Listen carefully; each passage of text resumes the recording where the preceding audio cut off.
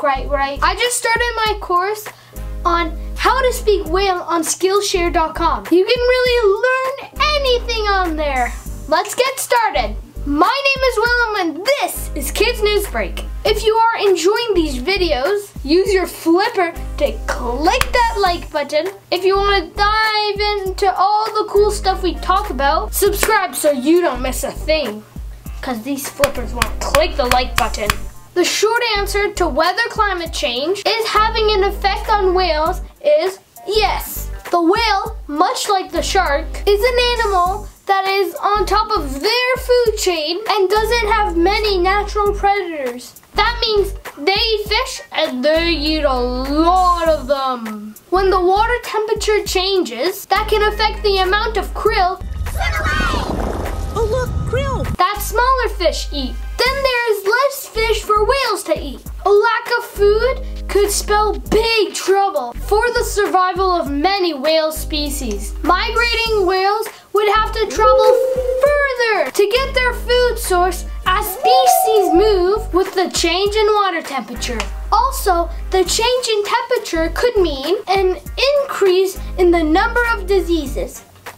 Here's Nelly to tell you about how melting ice is affecting the whales too. Increased water temperatures is also melting the ice at the poles. Species of whales and fish that live in the colder waters, like the belugas and narwhals, the unicorn of whales, use the ice for shelter from bad weather and other dangerous things in the area, like people.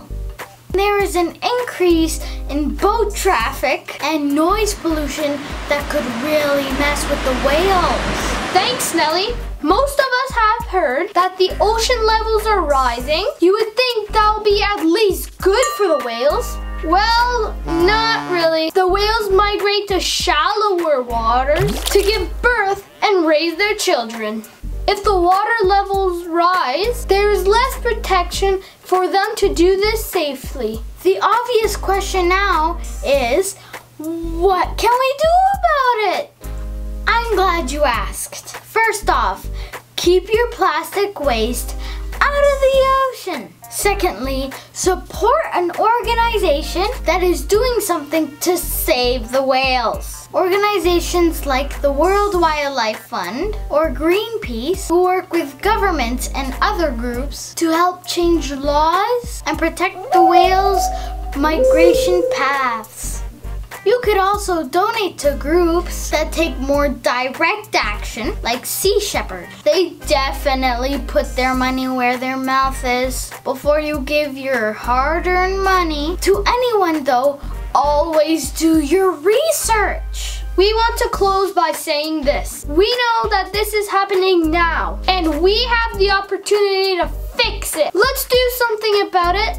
Instead of looking back and wishing we had a. Instead of just watching the news and saying, "Aw, that's too bad." It's our responsibility now. Don't forget to like and subscribe, and let's show the world what a bunch of kids can